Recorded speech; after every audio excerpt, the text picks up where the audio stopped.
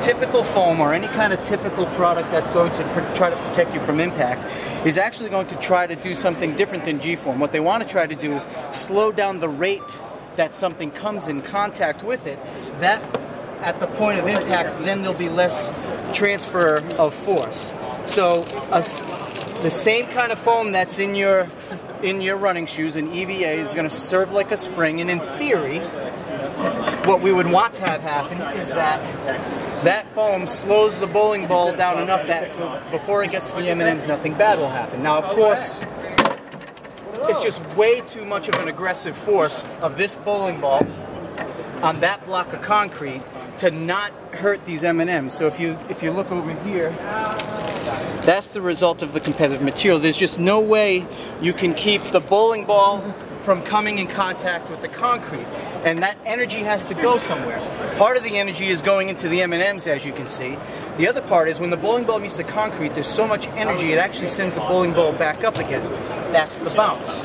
G-form is doing something different. As soft and flexible as this material is, you guys can see this is a soft thing, upon abrupt impact, it's going to stiffen. And it's that stiffening process that needs an energy to execute. The energy comes from the impact. Now watch the difference when the ball hits the pad this time in the bounce. Now the reason you've got that deadening is because the bowling ball would have to get to the concrete in order to have enough energy to send it back up again. Now if you look at the candies on this side. Amazing. And look how thin a profile this is. You can applaud it if you want. See, that's not even a 1/4 inch thick, and the EVA foam was a full 1/4 inch thick. So anywhere you don't have room, you need a very thin profile, but you need aggressive impact protection. The G-form RPT will be able to do the job. Can this be modified for ballistics? Sure, so depending on what application you're trying to do, whether if you wanted aggressive ballistics like bulletproof, the composite construction that we have patents on is using a foam core with a different top material and a different bottom material. This happens to be a polyester fabric with a TPU top layer.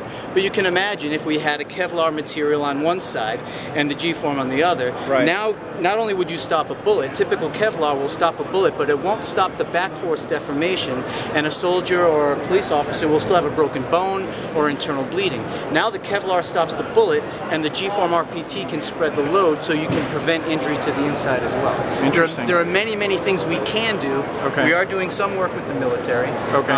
But the first and easy places for us to go are athletics, right, and consumer electronics. Okay.